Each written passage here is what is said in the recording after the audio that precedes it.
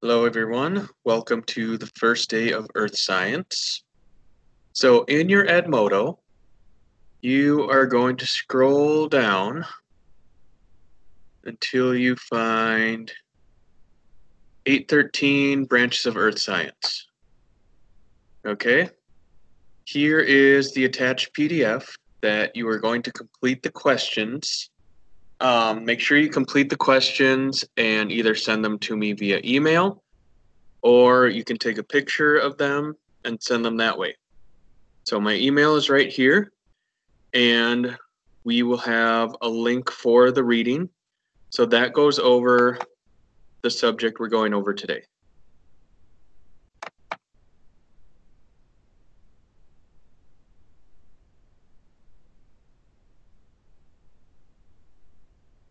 So we are starting with the branches of earth science.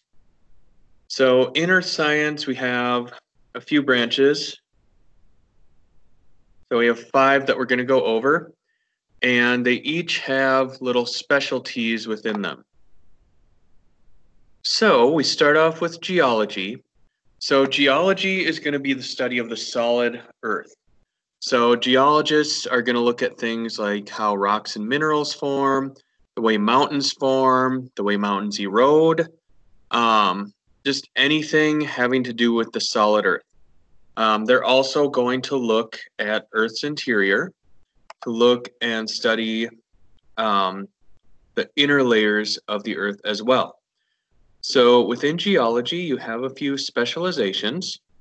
You have volcanologists, obviously they study volcanoes. You have seismologists who study earthquakes, and they help to try and predict when an earthquake is going to happen and where. And then you might get some that study soil. Our next branch is oceanography. So oceanography is obviously the study of the oceans. It would be a little more accurate to say oceanology because ology means the study of instead of graph, which oceanography would be translated to oceanograph. But oceanography actually started out as mapping the oceans. So more than 70% of the Earth's surface is covered with water, so there's tons of water to study. And there is a lot of the ocean that we have yet to explore. So any depths that a human cannot safely go to, they will use a remote vehicle to study what is down there. So oceanography, like geology, has its specializations. So you have physical oceanography, which is the study of the water movement, so waves, ocean currents, study of predicting when a tsunami is going to hit. Marine geologists look at rocks and mountains and stuff that are in the oceans. And there are a few other specialization branches of oceanography. So next we have meteorology and climatology. So meteorology means the study of weather or the study of the atmosphere.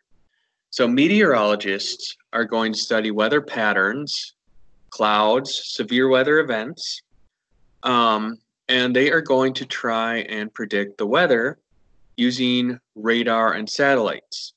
So radar is actually the most accurate way to predict the weather, and you can only accurately predict it about 7 days out. After that, it gets less and less accurate, which is why we have the 7-day forecast.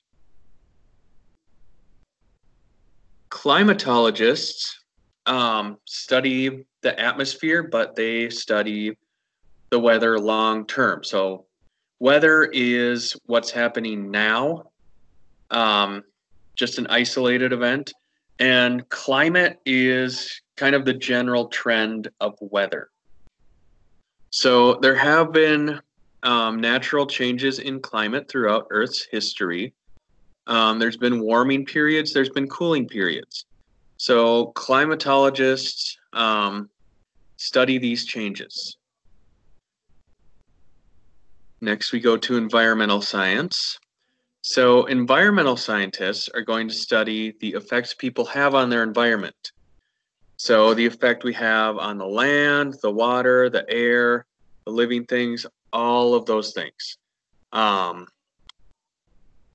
And they try to predict what would happen, say, if part of an ecosystem were disrupted. Last but not least is astronomy. So astronomy is the study of outer space. That is everything beyond the Earth's atmosphere. So astronomers are going to use things like telescopes and satellites and spacecrafts to study space.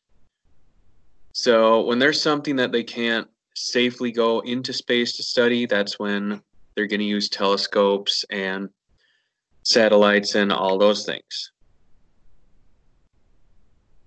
All right. And I believe that is all. So make sure you do your questions and email them to me.